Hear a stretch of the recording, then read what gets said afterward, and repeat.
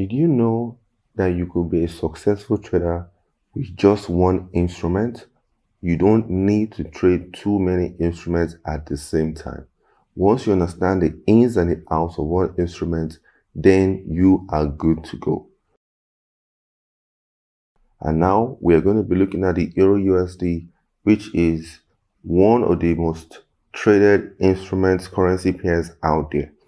It's a pleasure to have everybody here. Today is the 30th of November, right, 2021. And of course, today is the last day of November.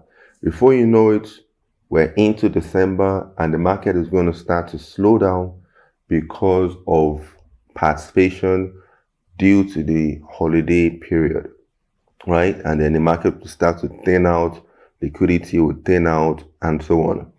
But for now, looking at the Eurusd and what we have right in front of us, right? We're going to do our analysis based on this.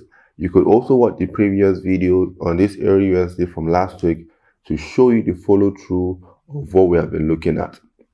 Now, for this week, right? For this week, don't forget this Eurusd, it's a no-brainer that it is a downtrend, right? But then we called this lows, as this area here was at a weekly demand. But then we've cleaned up the chart a bit just to show you what is happening now and what we would like to see. If you look very well, we have this areas here of support and then acted as resistance. And then after the breakout here to the upside, it is now acting as what? It is now acting as support. Yes, now acting as support. Now, for where it is here, for me, this is a, it's in a no-go area, right? Because you can't be buying or selling in the middle of two key levels. So from what we have over here, I would like to see this market, this currency pair Eurusd, get to this area of resistance, this area of supply, and then we'd like to take some shots over here to bring it back down. Right, so you can see over here we've had support and then resistance. So this is clearly still an area of interest that we would like to see in the market. But then what if the market goes the other way? That's another thing that traders fail to realize. They're so bent on taking a trade in a particular direction and then they end up not even using stop loss, to the point where when the trade keeps on going against them, they now start to wish, they start to hope, they start to believe, they start to pray that no, this trade is still going to go in my favor, right? But that is not how to trade. You need to always have a plan B, right? You need to always look at the market from 2 points of view. It's like playing a chess game.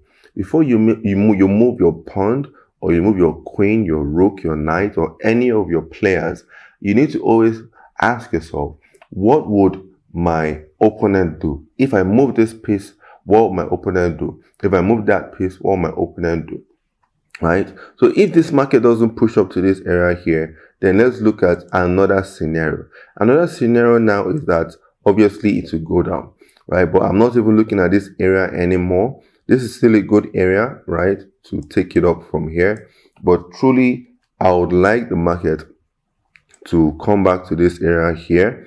This is more or less like an origin area, to come back to this area and then push higher from here, right? And then of course, as we always say, you could always use some form of confluence. You could decide to add whether it's your Fibonacci or those that use the moving average, or you use Bollinger Bands, or whatever you use as a form of confluence. You can always add it to the mix of this simple support and resistance with price action.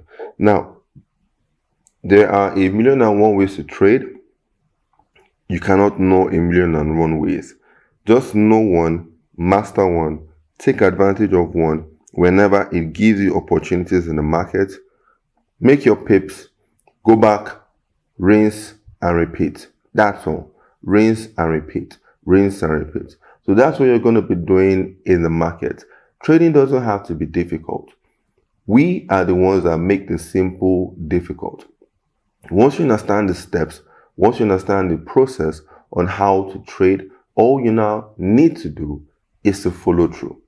And that's why it's very difficult for traders to follow rules, right? Because of lack of patience, lack of discipline, and a whole lot of other reasons. But from what we have right in front of us, all we have to do, as we've done now, we've painted two scenarios. We've painted the first scenario of price coming to this area here for us to get our shots.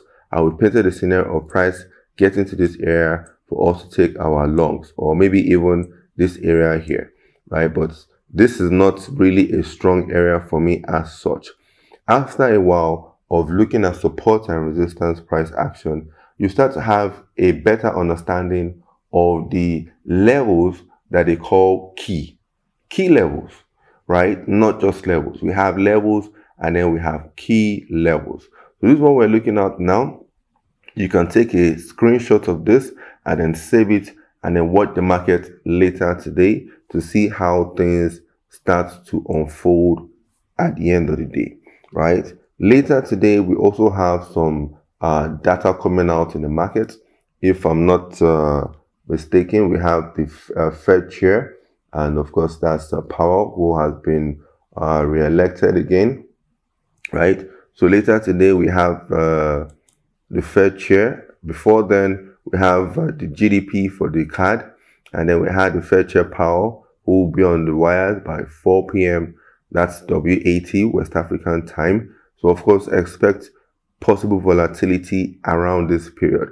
So the best thing to do, if you're not in any trade, then don't rush into any trade. As we always say, let the market come to you. No point in rushing in and then getting your fingers burnt. And then when you have a clean enough opportunity, you are afraid. Fear. You are afraid to jump back in. And this is something that happens to a lot of traders. After a while, they get scared to get back in because of something that happened much earlier. And then they end up failing to pull the trigger on a trade that would have worked if they were patient and all, right? So let's call it a day from here. We're just talking about the Euro-USD and what we're expecting today or even this week, right? So let's see how things unfold. And if we get any opportunity, of course, I would show you which one worked over the other. If you have any questions, don't forget, you have the comment section below. You can always ask a question, or you can always comment. Let me know how these videos are helping you, right? Or if you like to see a particular video, comment in the section below. And then also, don't forget to hit the subscribe button and then turn on the notification bell. And of course, like this video, like and share.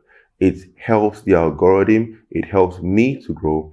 And of course, it helps others to see the video. And of course, it will help you to trade the proper way. If you want to learn how to trade using support and resistance trading strategy, there is a free course below. Link up in the description section. Connect to it, watch it, and watch it all over again. It's free.